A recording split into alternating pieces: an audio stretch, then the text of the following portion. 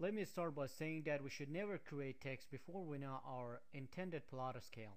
That's because the plotter scale is going to dictate how large our text is going to be when our drawing is printed on a sheet. But fortunately, if we know our plotter scale, AutoCAD is going to do most of the job for us. In this lesson, we're going to learn how to create predictably sized text.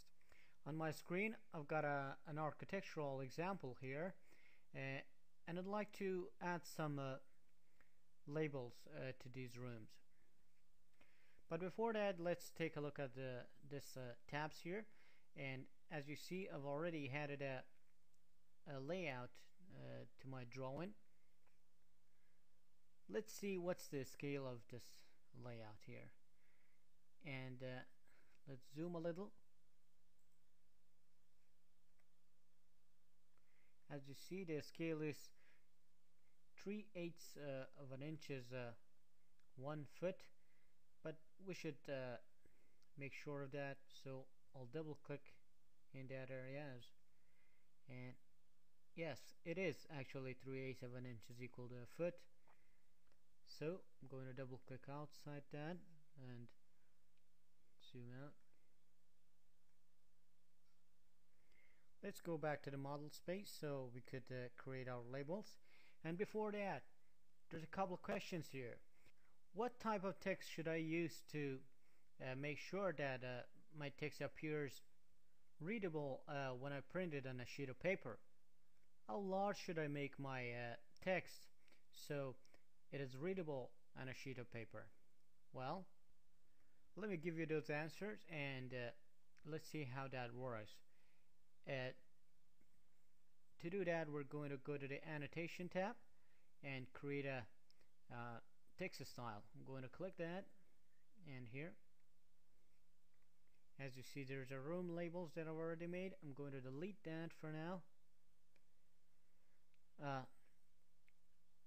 There's a couple of other text styles here, and these are being used by the title block. So we're going to make a new text style, and I'm going to call that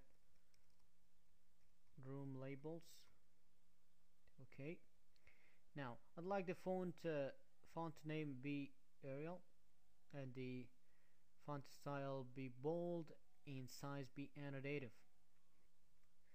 Going to click this, and notice that there's an icon for this annotative has been added to the side of this room labels name. Now that is there to tell us that it's an annotative text style, and it's going to be changed according to our plotter style. And let's give it a 1/4 of an inch and apply it and close it. Now we're ready to create our labels, but we have to do one more thing before that. We have to come down here, and this is called the Annotation Scale Fly Out, and from here, as you see, there are some engineering and mechanical annotations here, and down here some architectural ones. In this case that we're using architectural, we're going to specify this 3/8 of an inch equals to 1 foot. Now let's select the single line text and create our labels. I'm going to press enter to accept that. Let's type bedroom, accept that, and let's launch that and create one more here. Bath. I'm going to create one more bedroom label for this bedroom here, and instead of doing that manually, we're going to copy this. Notice as we hover on this, there's the icon of annotative text right there appears. So I'm going to launch the copy there, right click. click. Let space point be right here and put it here. Great. Now we're done here. We're going to go back to the layout right there, and as you see, our texts are very easy to read. Going to zoom a little here. Let's take some measurements.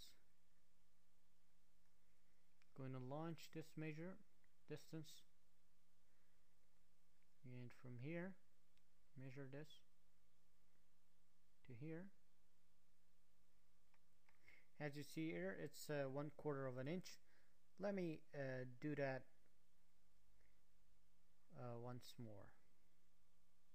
Going to exit this, launch that once more, and from here, as you can see, it's 1/4 of an inch. Going to press escape to exit that. By using annotative, we can always be certain that our text always be a consistent size, and our plots regardless of the scale we use for our drawing.